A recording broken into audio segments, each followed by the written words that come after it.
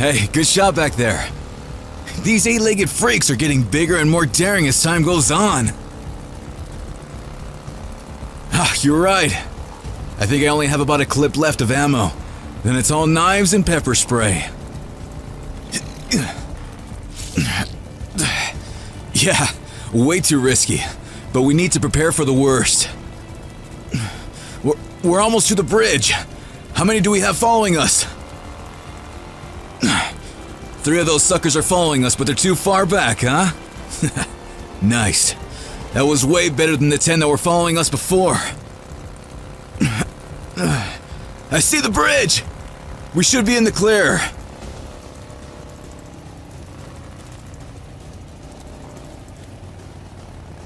Oh, damn it. It looks like the road is split in half up ahead. It's probably because of all this rain. It always makes everything fall apart. Well, you better hold on tight. We're gonna jump it. Yeah, the spiders don't come out this far, remember? We need to get to the other side of the bridge. Unless you got some other bright idea. Hey, look. Look at me. We'll be okay. Alright, let's do this.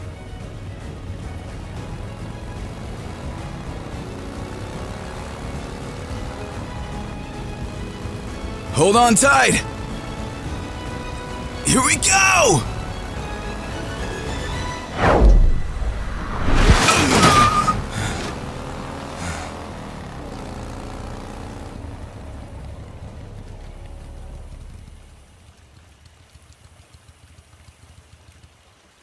Whew.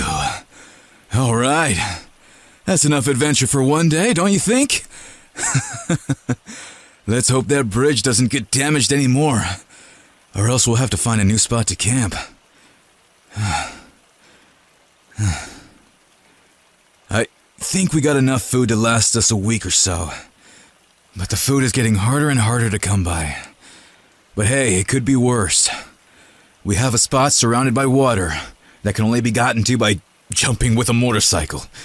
I say that's pretty lucky. For sure. That actually sounds like a great idea.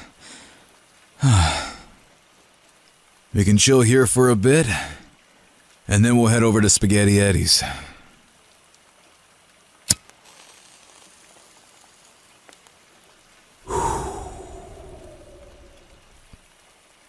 Read you a story? Yeah, sure thing. About a year ago, something happened with the spiders. We're not sure if it was a science experiment or just straight-up evolution. But everywhere around the world, spiders started getting bigger. People started making TikToks about how they were finding spiders the size of cats in their houses. And then even dogs. And now, we're finding spiders the size of literal SUV trucks. Wicked scary shit. But thankfully, those are pretty rare, and we haven't run into one of those yet. I just hope that by now, they're at their full size, because if they grow any more, it's gonna go back to the dinosaur age, but only with spiders. You would think that humans would have won this war, but spiders can have about 1,000 babies at a time, and mature to full-grown adults in 2 weeks. It's the end of the world as we know it. So, me and my girl are doing what we can to survive, going into the city to find food, and then coming back to this little place to hide away. We notice that the spiders won't cross the bridge, as they won't go anywhere near water. We've gotten radio signals every now and then, saying that Hawaii and other places surrounded by water are the golden areas. But we got no way of getting there without a boat or a plane. And I wouldn't know how to operate them even if I did find one. So, we just do what we can to survive. We take refuge in a little spaghetti shop and we're hoping for a miracle. And then they all lived happily ever after. What do you mean I suck at telling stories? I'm doing the best I can, alright? It's not like I have much practice. But anyways, ready to head over to HQ? That's yes, sir, to you.